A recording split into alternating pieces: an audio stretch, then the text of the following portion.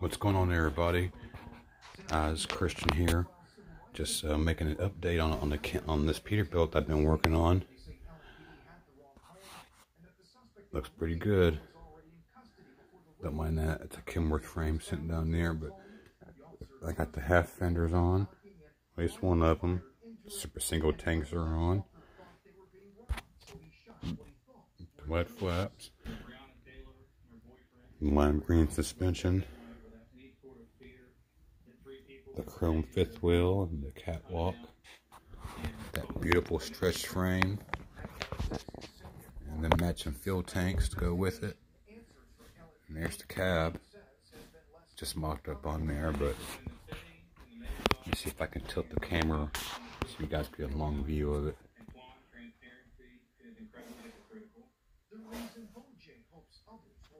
Looks good though.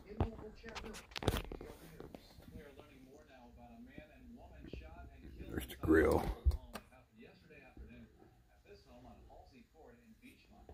Right, you can probably see the metallic flake in there.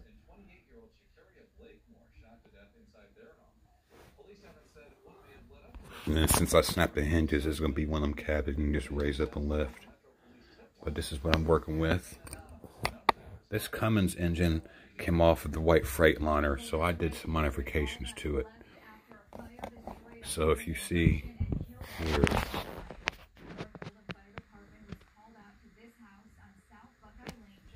I added a turbo to it. Ran a special hosing layered connections to the filter.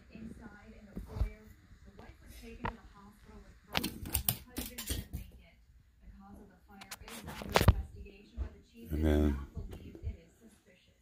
work begins later this month on a Louisville bridge. Crews will replace the bridge on East Broadway that goes over South Florida Fairgrass Creek. The bridge will be closed for 90 days starting Tuesday, May 26th. Well, that's what I got done so far. Hopefully I had the cab and exhaust on tonight, and when I do, I'll show you guys a video. Well, thank you.